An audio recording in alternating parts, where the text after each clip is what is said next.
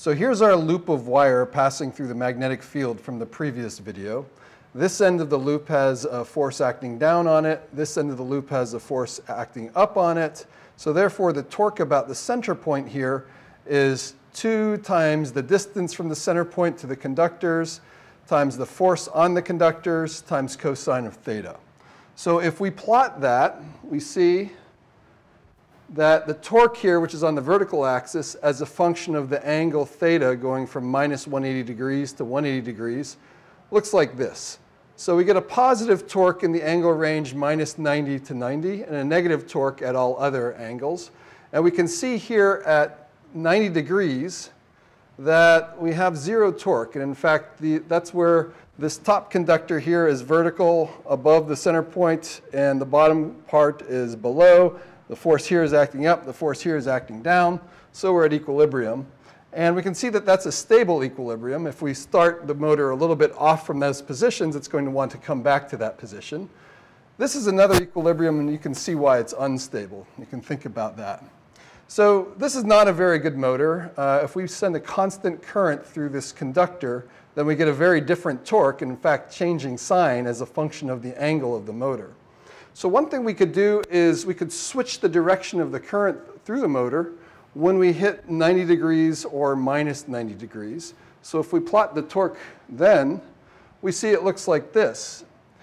We basically, since we're switching the direction of the current, then we switch the direction of the torque, and that part that was negative here now becomes positive. So we get positive torque or non-negative torque at all angles of the motor. Again, though, it's still not a very good motor because the torque changes a lot as a function of the angle. And in fact, it still becomes 0 at 2 different points. So now imagine instead of having that one loop through the magnetic field, we had 3 loops. And those 3 loops were offset from each other by 120 degrees. And each of them had their current switched at the right angle. Then we'd get something that looks like this. Here's the contribution from each loop. So we get 3 figures that look like this, but offset by 120 degrees. And if we add them all up to get the total torque, then we get a torque that looks like this. And you can see now that torque is not quite constant, but it's much more constant as a function of angle. So we're getting something that starts to look like a motor.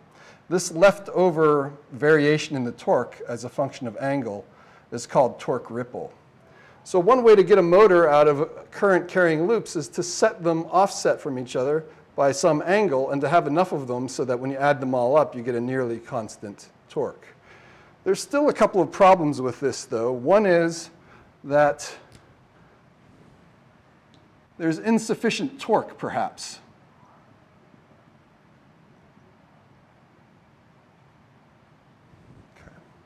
So one way to increase the torque is to increase the current flowing through the loop. Another way is to increase the magnetic field, use stronger magnets. And we saw that from Lorenz's force law. But another way is to increase the length of the loop through the magnetic field. And this is what's used to increase the torque.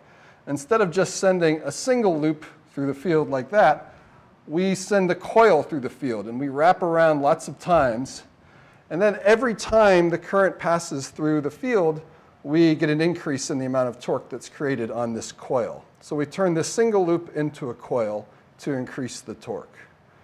A second problem we have to address is how to switch the current.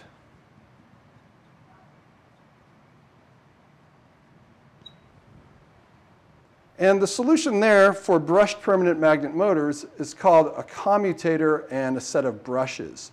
So very simply, if you think about these are the inputs to the motor. So maybe you have a positive voltage here and a negative voltage there, or ground. And these are connected to brushes.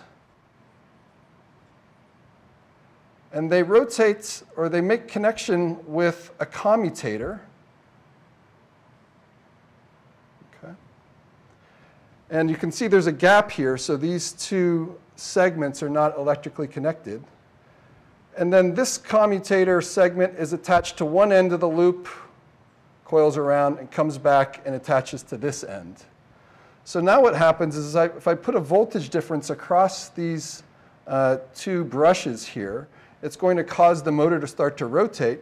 And when the motor gets to the right angle, we're going to switch the contacts between these brushes that are sliding over these segments so that we get this switch in the current that happens right here and right here. Okay. So this is a simplified picture for just one coil and two segments. So these two segments together is called the commutator.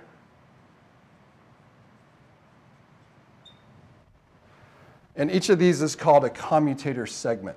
So it's an actual mechanical switching. As we get to the right angle, we switch from this brush sliding over this commutator segment to this commutator segment. So if we take a look at a picture of a very simple motor, and we never have just two commutator segments, you always have at least three. Then here's a very simple motor. So again, here's our two inputs here. They're coming up to these brushes here, and the brushes are usually made of some kind of soft metal like a carbon graphite. And those brushes are sliding over those commutator segments. In this simple motor, we have three commutator segments, and each of them is attached to the end of two different coils. So for example, this commutator segment here has a coil running from that down to this commutator segment, as well as a coil running from here over to this commutator segment. And you can see as this motor rotates, different commutator segments come in and out of contact with the two brushes, thereby energizing that coil or de-energizing it.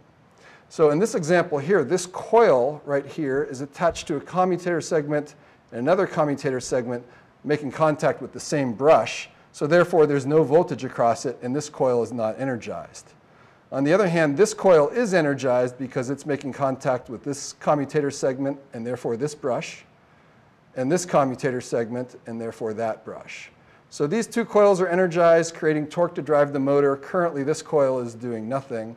And that's a simple model of how a motor works. Most motors have more commutator segments and more brushes, and thereby get a more constant torque as a function of the angle.